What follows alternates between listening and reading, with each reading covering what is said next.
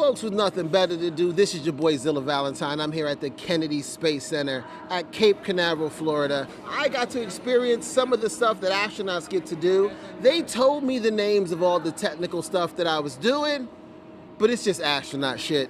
It is intense. It is mind-blowing. You're not going to want to miss that footage.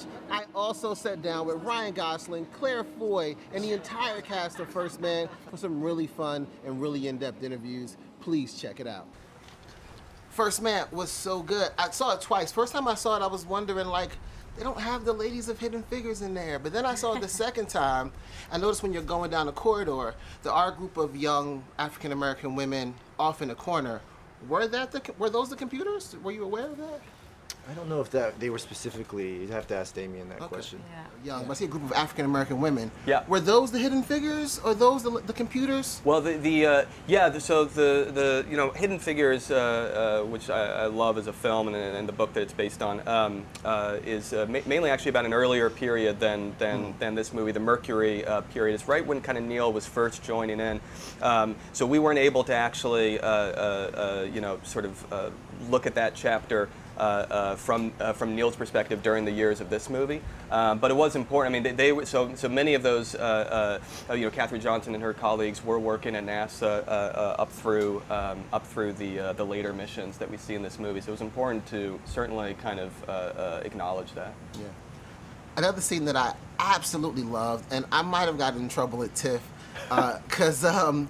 The premiere, everyone's quiet, everyone's locked into your film, and Whitey on the Moon comes on, and I go, yes! It's a great song. And they look at me like, why are you cheering Whitey? Like, what was the idea behind putting that into the film? And Leon Bridges plays the character. Yeah. Is he Gil Scott Heron? And that was the idea. He was playing Gil Scott Heron and doing that performance. I remember when we first sort of found that track.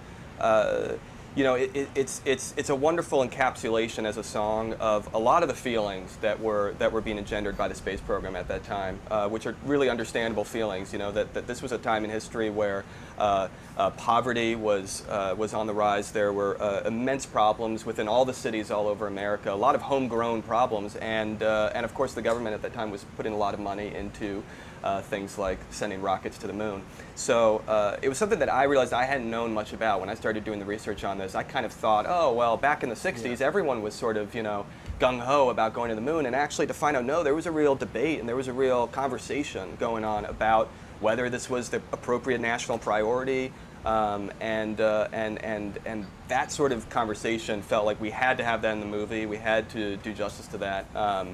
And it's all, as you say, it's a great song, and I was thrilled to get to work with Leon Bridges, even just for that one. Gil has a scene. very specific look, though, and you didn't do that. No, I didn't. I didn't want to do, and it actually kind of applies to some of the other characters in the movie as well. Didn't want to do so much the look-alike kind of thing. The most important thing to me was to get a real performer who could do, instead of an actor, to sort of play Gil Scott Heron and try to sort of mold him into that, to get someone who I felt could actually do justice to the song itself and to the performance. So it felt like let's not find an actor to sort of learn how to perform. Let's find a performer who can then sort of play this role on screen. And we were really lucky that Leon was able to do it. And I remember when Leon first did, he did when you see the song in the movie, it's done live. We filmed it live, but he did a little rehearsal track beforehand.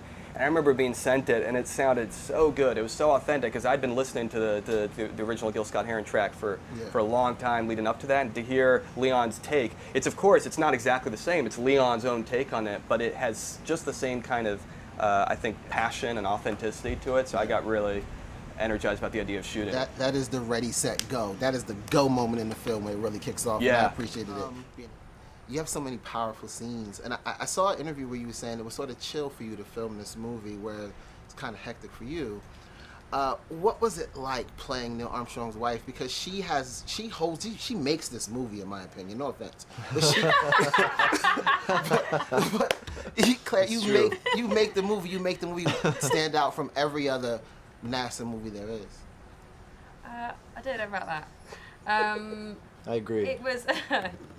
It was amazing. I think to have a chance, like any character who at that time had someone speak for them, or has had words put in their mouth, or has not necessarily been portrayed as they would like to be portrayed. It's always, and honour's not the right word, but to actually give them a voice, which is their own.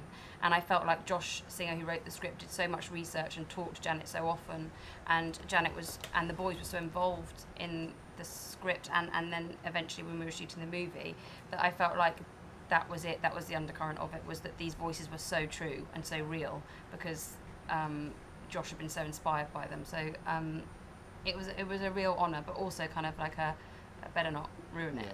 Another thing that stood out to me is you cry in this movie, and I have a lot of friends who are actresses, and they can cry on demand, and it creeps me out all the time. But you get to cry, and we don't get to see men cry a lot. How is it for you playing a scene where you actually get to show emotion and cry? Probably on cue 100 times a day. How was that? No, that scene was handled very, I think, carefully by Damien. It was something that, it was something where, Neil famously didn't discuss this specific tragedy in his life, or these tragedies in his life, and it was something where, but it didn't seem truthful to think that it wasn't something that he didn't grieve privately. So I think it was important to have a scene where we could have that, but then also honor the fact that he was not an overtly emotional person, in his day-to-day life. Yeah, it was so beautiful, and I have a million more questions, but that's my time. Thank you It's so been a much, pleasure man. chatting with you. You Take too. care. God, Xilla! Yeah. Xilla bitch.